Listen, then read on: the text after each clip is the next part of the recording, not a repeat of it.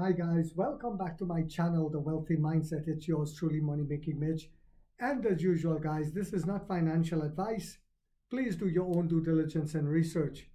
I like bringing deals to you guys like the way I spoke about Sofi early on, the way I spoke about UXIN early on, and now I have another one for you guys that I spoke about a while back and I haven't really done any updates on them.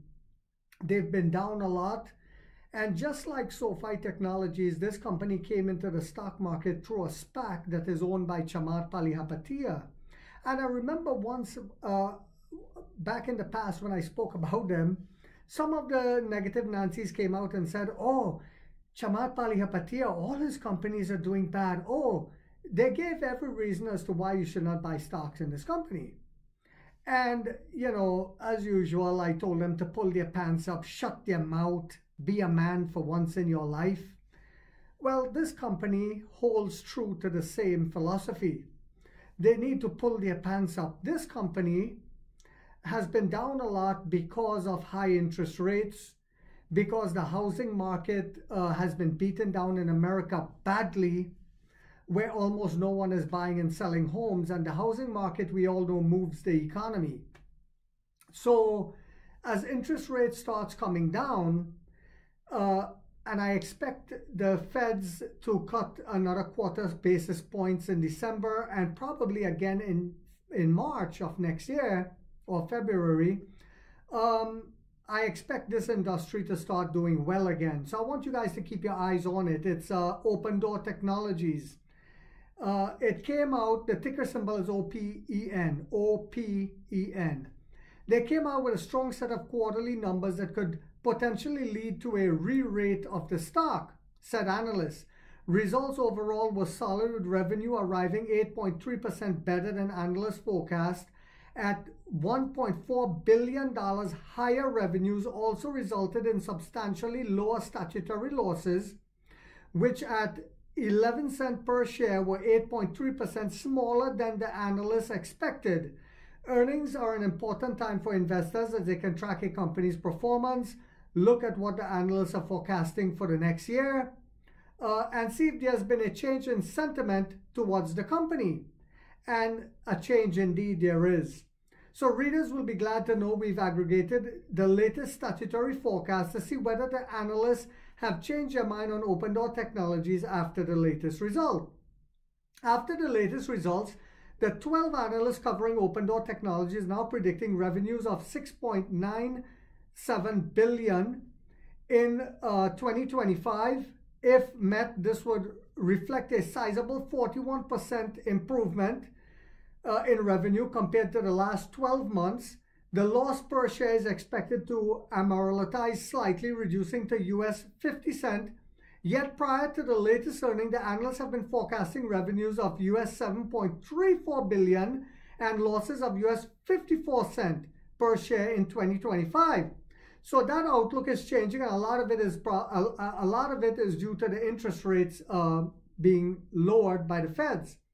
It looks like there's been a modest increase in sentiment in the recent updates, with the analysts becoming a bit more optimistic, says the writer, in their predictions for losses per share, even though the revenue numbers fell somewhat. Now, this stock is less than $2 a share.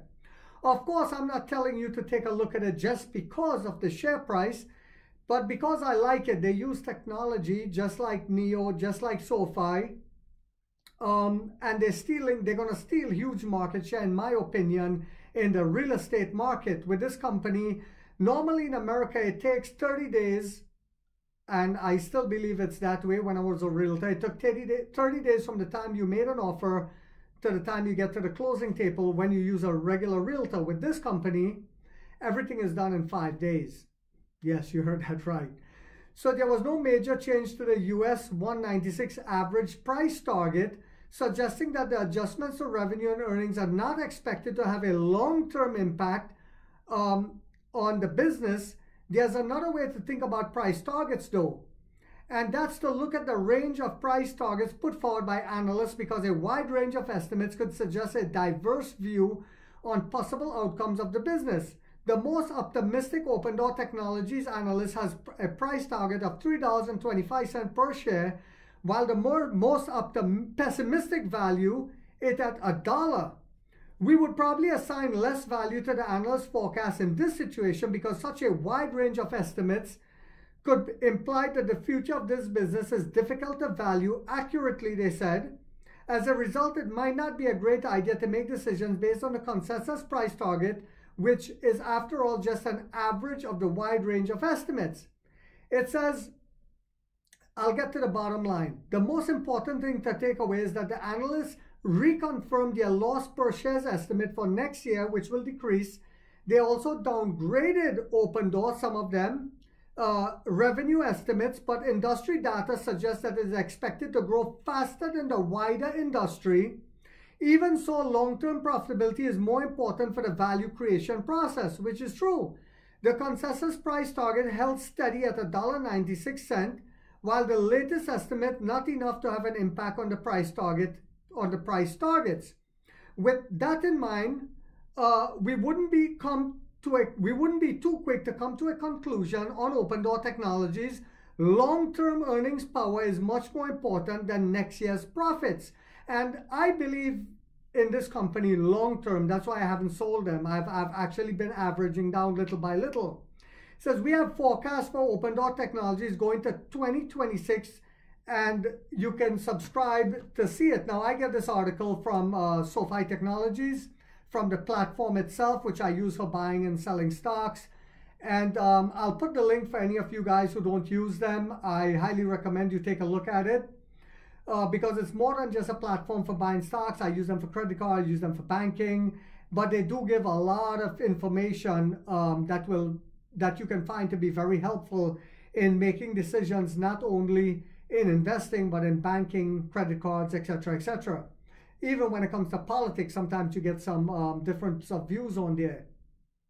So like I said, I believe in this company in the long term, and that's why I never sold them, even when they tanked to like $1.40 something at one point.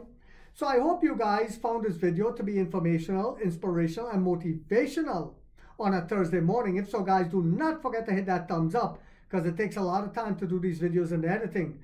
And if you haven't yet subscribed, you might want to think about doing so, because in this channel, we have that warrior mindset. Like 50 said, we get rich or we die trying, guys.